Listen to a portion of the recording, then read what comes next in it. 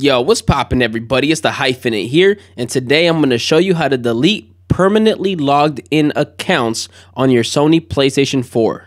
So here you can see that I have 2 accounts permanently logged in onto my PS4. I'm going to get rid of one of them. Get to your home screen, then go up to the top, go to settings. You're going to go down to where it says login settings. Then go down to user management. And there you can see that you can create or delete users. Click on delete user. Select the user that you wish to delete. If you see the screen that says a DNS server cannot be used, that's just in regards to not being connected to the internet. That doesn't matter, just click OK. It'll give you a warning about deleting your user. Click on yes.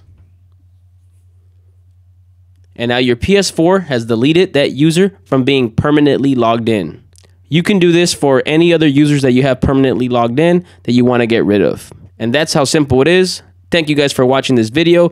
Please give it a thumbs up and please subscribe to this YouTube channel. I greatly appreciate you guys watching, and I'll catch you guys on the next one. Peace.